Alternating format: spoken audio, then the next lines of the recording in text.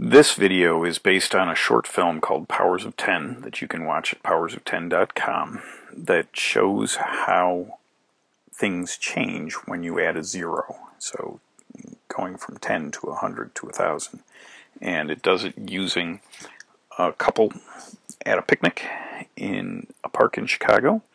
And this copy of that uses Google Earth and a playground at Windermere Elementary School in Amherst, New York.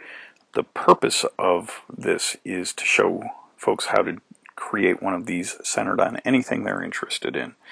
And this is an introduction to a series of how-to videos, and in this introduction we're going to step through it, step through the final product. And here we go. So we're going to zoom in to the Windermere Elementary School playground.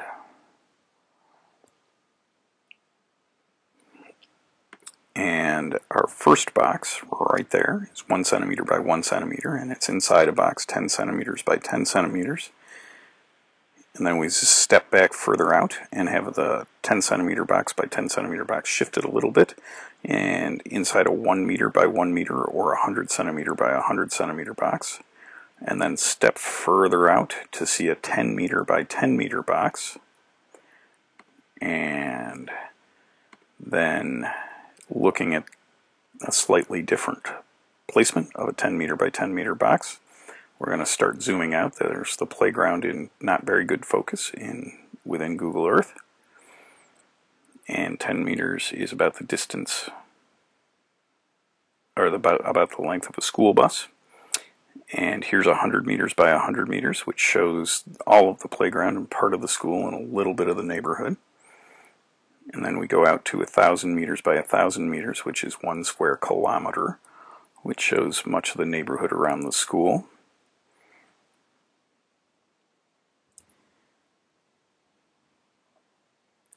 And then to 10 kilometers by 10 kilometers, which shows a little bit of the surrounding towns, Tonawanda and Kenmore, and a little bit of Buffalo. And then to 100 kilometers by 100 kilometers, which shows most of western New York and part of Lake Ontario up here and Lake Erie down here. Each one of these boxes is 100 times bigger than the box before it. We go out to 1,000 kilometers by 1,000 kilometers, which shows almost all of New England and almost all of the Great Lakes. And going out to the edge of the Earth, 10,000 kilometers by 10,000 kilometers. And we can't draw a box very easily at that scale because 10,000 kilometers was originally defined as the distance between the equator and the pole. And you can download this and play the Google Earth tour yourself. All you have to do is highlight the name of the folder and click the play button there.